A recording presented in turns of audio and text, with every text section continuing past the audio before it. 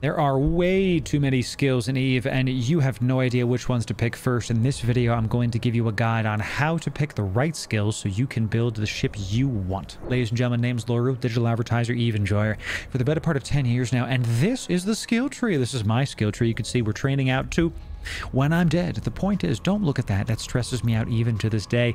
Let's talk about skills and how you're going to do stuff. So the first thing you're going to want to do is be able to plan exactly which skills you want. So you're going to come over to the ship tree. I have it open here, but just to show you where it is. You're going to come to our Neocom menu. You're going to go down to ship tree, and it's gonna open up the ship tree if you don't have already it open. Okay, you're going to navigate to the race that you would like in the top left corner here. I know my face is covering it, but it's right here. I'm a Galente boy, so we're going right for Galente, and you're going to pick a ship. So this is going to be true even if you're a veteran player or if you're just starting out. Let's say I want to fly a Vexor. A Vexor is one of the ships that I really started out with. It's a staple of the Galente Navy, one of my favorite ships. So you're going to right click this, show info, and you're going to come over to traits. Okay, right here is going to be the overall, what is the ship good for? What is it good for? Not absolutely nothing. Let's see what it is. This is a drone boat. Okay, it's an armor focused, not shield focused. This is a combat ship, very good at like taking damage, but also dishing out damage. It's going to use hybrid turrets, and it's a medium ship. So anything with a medium class is going to be able to fit on this. So this is a nice way of going, if you're kind of going, what is this ship for? There's too many options. How do I do this? Here's what those ships are for. But Loru, you said it was about skills. I'm getting to that. Okay. Now that you've picked your ship based on the characteristics of said ship, you're going to come down to mastery.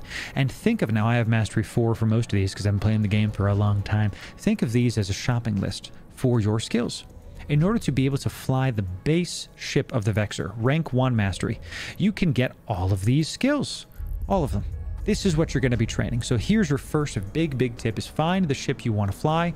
Use the mastery tab as your shopping list. Okay, so, and as you move up the chain, you're going to notice there's going to be more skills, and there's going to be more ranks of the same skills that you've got. With that said, there's a bunch of skills here, and when you're just starting out, really, which ones do you start with? Well, you start with the skills that are ship agnostic. Now, I know, I just said, pick a ship, go after that ship, but when you're new, especially when you're an intermediate player, you want to be able to bounce around ships. I have quite a few ships in just this station alone, each one of them with a different function: shield, armor, guns, drone, mining, combat, exploration, it doesn't matter. Here's how you pick the ones that are going to help you the most in the long run. And those are the skills that are not ship specific. They're ship agnostic. So armor, get your tank up. No matter what happens, all of my ships have a 5% reduction to armor plate mass if I fit those things. My EM is going to increase my tank if I fit those things. My repair systems are better no matter the ship. My is this hull strength for mechanics? Bonus to structure hit points no matter the ship. This kind of stuff, feel free to screenshot this. Your armor, take it to 4 and 5s. Your navigation, this is no matter the ship you're in, you're going to need some kind of sub-warp ship velocity. All of this stuff is going to be little upgrades for your ship. It's going to really squeeze the value out of each and every ship you have. So armor, navigation, shields also, they are ship agnostic. So really this top row is going to be a really good start for you. You're going to notice something on my skills. See how my missiles are non-existent? I don't do missiles.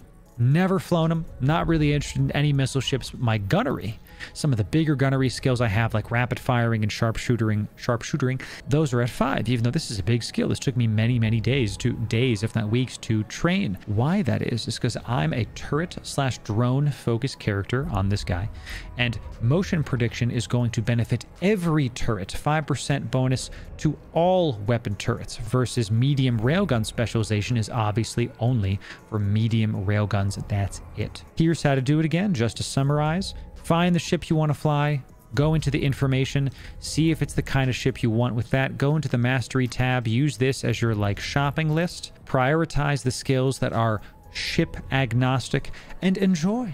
EVE is a big world.